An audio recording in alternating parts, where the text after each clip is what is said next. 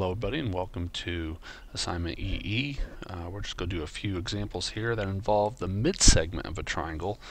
For a mid-segment is parallel to one side of the triangle and it cuts each side that it passes through into equal halves. So number one here, we have a mid-segment right here.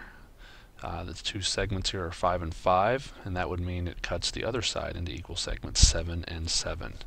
Right here we have x equals 7.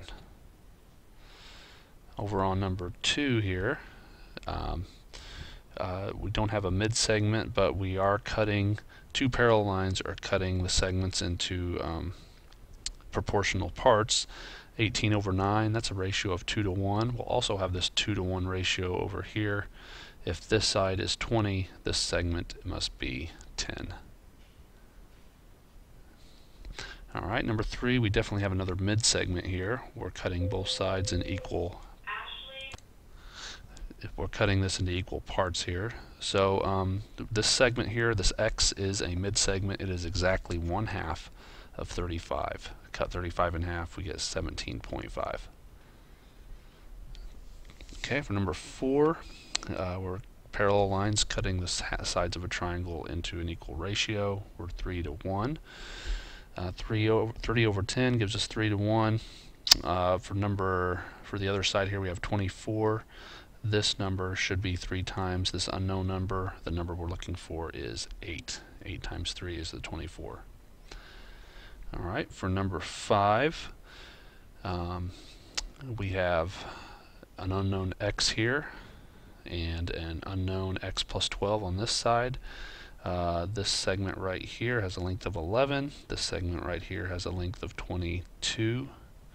So we have this ratio found of 1 to 2.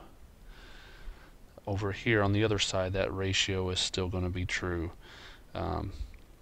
If we have x here for this piece, according to the other side, this should be twice that. So if we set up this equation, x is equal to equal to x plus 12. Now that sets it up equal to each other. To get this ratio right, we know this part is twice the other part. So these would be equal if I have 2x equal to x plus 12. Alright, solving this for x, I'm going to subtract x from both sides and give me 1x equal to 12. There we go. Alright, last one. Kind of have a similar situation. Notice the ratio here is 1 to 3. 10 to 30.